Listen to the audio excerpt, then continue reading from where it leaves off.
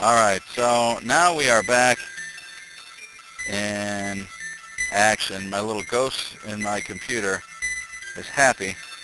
So we're talking about how SM is a nightmare. Okay, enough of that. There's a lot of repetition, so a way was developed to show the outer electrons only. So let's go back to doing samarium. So again, we have to get 62 electrons here. So it's going to be 1s2 for the first part, 2s2 for the second part, 2p6 to go from boron to neon, 3s2 to go from sodium to magnesium, and we're around here. 3p6 from aluminum to argon, and then 4s2 to get to potassium and calcium. Number 21 is the 3D. Remember how the D's drop down a level. 3D10. And then gallium to krypton is 4p6. And then rubidium and strontium would be 5s2.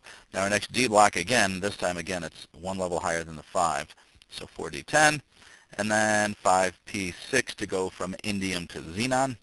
And then 55 and 56 would be 6s2. And I'm out of room, but I'm not out of luck yet. And then for samarium, number 57. Now notice number 57 is 5d1. Number 58 is on the bottom, and that is 4f. And samarium is F1, F2, F3, F4, F5, 4F5. So that's a lot of junk right there. So samarium is a nightmare. There's a lot of repetition, so a way was developed to show the outer electrons only. Valence is typically the outer, S and P, and the other blocks are called core. So core notation is synonymous with noble gas notation. So let me show you how to do this. So if I were to do calcium to start with, maybe you can follow this. 1s2, 2s2, it's a repetition from before, 2p6, 3s2, 3p6, and that took care of all of my atoms up to argon. And then I'm at 4s2. Okay, so this took me to argon. Okay. Now the noble gas notation, or core notation, looks at the preceding noble gas. So the noble gas is the far right-hand column. So I would put argon in brackets, and then after argon, which is number 18, all I have left are potassium and calcium, which is 4s2. Now if I did dubnium, now if I'm lucky, dubnium is not on this because I have an old periodic table.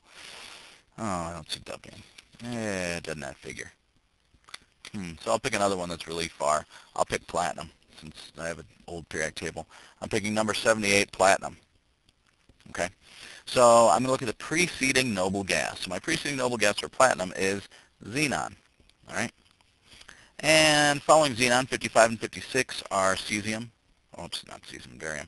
They would be 1, 2, 3, 4, 5, 6. There's 6. Oh, don't be stuck on the eraser. You're jammed too. Come on, Ghosty. It's not funny anymore.